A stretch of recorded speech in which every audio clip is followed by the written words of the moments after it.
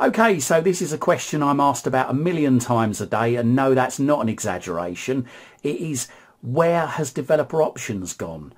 We're going to find out. Don't forget to like this video, share it and subscribe to my channel. Doing these 3 things will help us make more great videos for you. So you might have bought a new Firestick, Fire TV Cube and found that developer options are not there. Or you might have reset your Fire TV Stick or Fire TV Cube back to factory defaults and they've simply disappeared. So how do you get them back?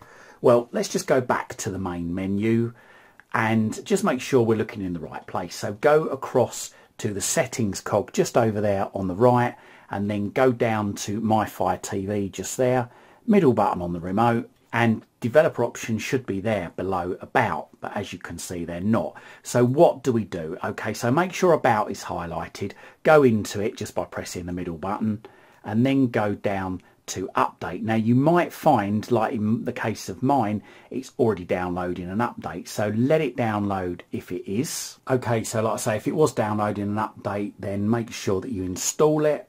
So once it's checked for updates, then go into check for updates again and just push the middle button on the remote control a few times just to make sure. Once you've done that, then it's a good idea perhaps to go back, okay, and then go back into settings and then down to My Fire TV and then down to restart, middle button on the remote control, then left hand side there, go into that there, middle button, okay, and just let the Fire Stick restart.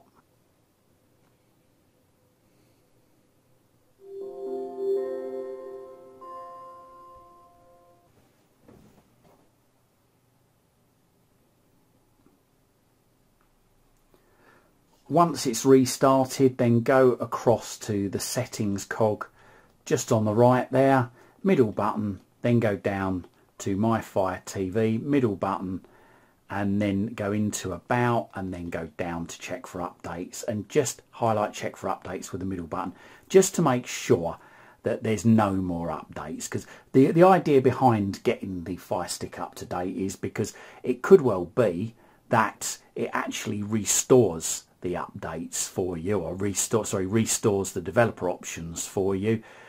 But if it doesn't, hopefully an update isn't going to come along and wipe it out again straight away. So once we're sure there's no more updates available, so what we want to do is, once we're sure there's no more updates, is let's press the home button on the remote control, okay, and just make sure we're back to the main menu and then go across to the settings cog there, go down to My Fire TV, middle button, and then we should have About just there. Just check to make sure that developer options hasn't come back, okay.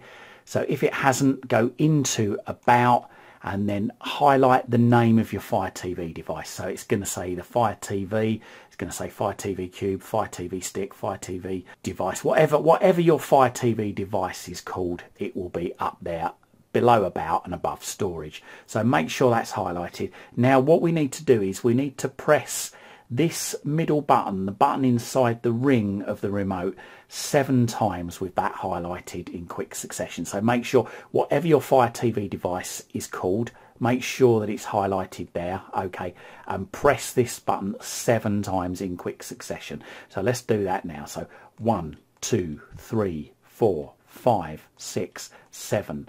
And there you go. No need, it says no need, you're already a developer.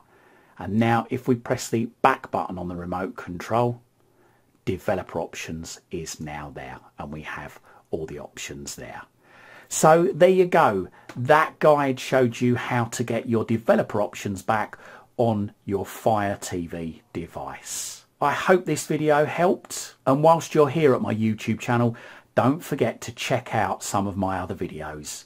I've got thousands of videos here. Hopefully you'll find something to educate you, entertain you, and maybe even amuse you. I hope you liked this video, and if you did, hit that like button. If you think your friends, your family or your work colleagues might like it, then don't forget to share this on your social media timelines. And if you haven't done so already, make sure you find out about all my latest videos the second they're released. Hit that subscribe button, then hit the bell, then hit all. You can also find me on Twitter at CWTech and also find my website at cwtech.co.uk. Liking, sharing and subscribing really helps support this channel. Thank you very much.